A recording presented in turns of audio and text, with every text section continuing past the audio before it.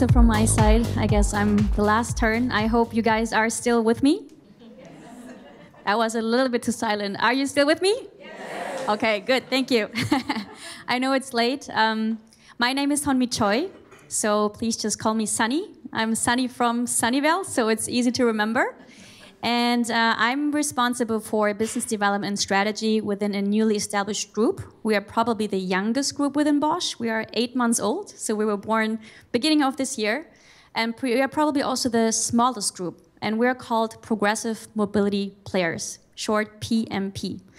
I will tell a little bit more about it later, but basically what we do is focus on new mobility startups because we see the mobility world is changing a lot. A lot of new players are entering the market, and we are focused on 2 players, which are new electric vehicle manufacturers, and at the same time also on mobility service providers.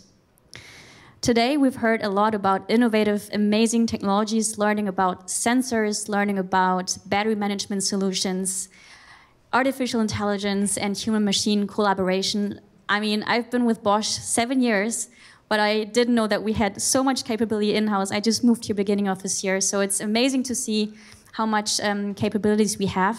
And I would like to bring in a little bit of a different perspective, basically bring in a little bit the market perspective, customer needs, to explain and verify why these capabilities are so important for Bosch and also for the future of mobility.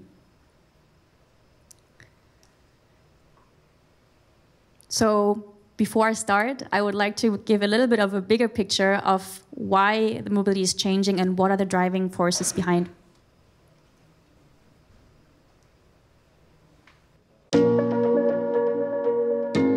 Our world is changing, and this change is visible across the globe. More than 50% of our population now lives in cities. These cities are growing, as is the share of older people in them, while space to live is becoming ever more precious.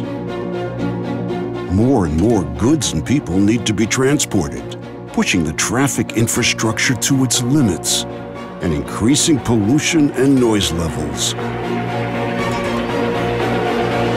But the world is waking up. Regulations are calling for stricter limits and cleaner solutions. Transformation has started, powered by new technologies and services. In a world where everything is connected, mobility is being reimagined. Solutions like traffic management, combined with cleaner and more efficient powertrains and the benefits brought by automated driving, will make our cities sustainable and livable. Bosch is driving this change and shaping the future. The future of mobility. The new future of mobility, the trends, they're not new for you, but it's still very important to understand the fundamental driving forces behind it, because this actually has a really big impact on Bosch, because as we learned from Uma, the mobility part makes 60% of our revenue, and all of these changes make a huge change or impact also on our business model if we want to maintain sustainable for the future. So air pollution, congestion, urbanization, and also we see a changing consumer behavior. All of these factors are really shaping a new focus for us in the mobility area, which we call electrified, automated, connected, and also shared and personalized, which you probably experience and also live every day. At the same time, mobility is also getting more user-centric. The consumer is more and more changing from owned to shared. So how many of you are using ride-hailing apps to get from A to B on a regular basis? So I see, not everyone, but I see a lot of hands raised. So this has become an integral part of how we move from A to B because it brings convenience, especially in congested cities. Also, consumers become more individual and personalized. And more importantly, they always want to stay connected. And this all relates to mobility, and new players, startups, see this change and these trends as basically opportunities to come into the mobility market, because now new capabilities are required, and this disrupts the whole mobility value chain, also from our Bosch perspective. So what does it mean for us? We also need to understand what these new players are about to develop, what is their thinking, how do they approach innovation. And that's why, as mentioned in the beginning, we are focusing on new EV-based customers. So probably a lot of you know Tesla in this area. So really young companies who are starting vehicles from scratch. Or the second customer segment is mobility service-based customers. So all companies who provide mobility as a service, the ride-hailing apps, car sharing, and so on. What we see is that they have quite of a different DNA. They have different requirements.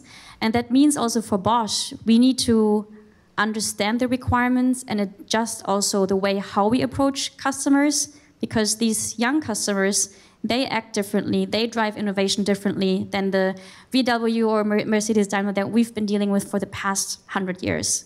So it's time to change, and it has also a big transformational impact on us. So we see in the shared space, for example, the one customer segment we're focusing on, a huge change. If you look at the annual number of ride-hailing rides, you see a tremendous growth over the past 4 years. It's been grown more than 60%. From a user perspective, you also see a good reason why they're switching from ownership to shared. One of the reasons is because 96% of the time, your asset stands idle. The car is parked, you're at work, it stands idle for 8, 9, 10 hours while you sleep also. This is a waste of assets. So people are looking for alternative modes to move, alternative modes how to utilize their assets in a more efficient way. So also this is one indication for why people are moving towards shared. Last but not least, from an investor perspective, if you look at how much investments have flown into this area over the past 4 years only, more than 80 billion US dollar have been invested into the ride-hailing market. This is humongous. This is likely to grow further. So this shared mobility will happen. So how do these new customers tick, and what are their pain points? What are the requirements? These are just some of the requirements or pain points that we identify when speaking to the customer. So operational cost for these ride-hailing companies is a huge thing. How can we become profitable? How can I optimize my operations? Second point is, how can I ensure safety and security for the passengers, especially when we go towards robo-taxis. It will not have a driver anymore being able to control the ride. So we need technology to basically operate and also ensure the safety even without a driver. Third is, there are so many players rising. I need to differentiate. If I want to survive in this market, I need to have a good differentiation point.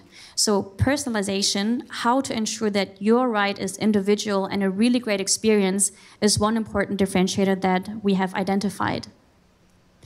For all these pain points, for all these requirements that we see, it kind of makes sense where we bring now the puzzle pieces together of the capabilities that we've seen from sensors, which connect the cars, can connect the car and the user, and a lot of other use cases that we've learned today. Battery management solutions is super important because we see a strong push towards electrification pushed by the government. Also, end users looking for environment-friendly solutions. And also, a lot of these ride-hailing companies tend to establish their own EV fleets. So range anxiety and also improving the battery lifetime, what we learned today, are super, super crucial for the customers and the market. Autonomous driving was something that was mentioned. So a lot of these companies are also going towards robotaxis. So artificial intelligence is also human-machine collaboration to really ensure that there is a safe and also unique experience between the human and the machine will be very relevant. And when we look at the customer and the market and the customers, we see that these capabilities will be important for the future to come. So I'm very proud to see that we are working on these very future-oriented topics. And this is the way how we would like to tackle the new era of mobility. So basically, in summary, with these capabilities, enable the vision of our mobility customers, not only the new ones, of course, also the existing customer base. Second, we want to innovate and co-create with these customers together. because even though we have the best technology, there might be requirements that we may not have seen. So we need the customer input to even more improve the technology and also the use case. And last but not least, important point is really to understand and translate what the customers tells to us into technology. And that's why it's a good collaboration to have technology and also sales and the market proximity close to each other so that there's always an interlinkage and the bridge between technology and also market need. So we've talked a lot about AI, about new customers, about innovation. But I think it's also important to really close with the core, with the tradition, to not forget about the core business and also the roots where this company is found on.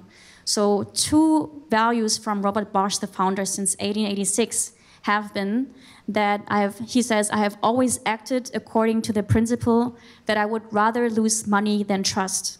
So the trust to the customers, to the market, providing safety is one really crucial element. Second point for doing business also with our customers is integrity. Integrity of the promises we make to our customers in regards to quality and also in terms of the promises that we make to them.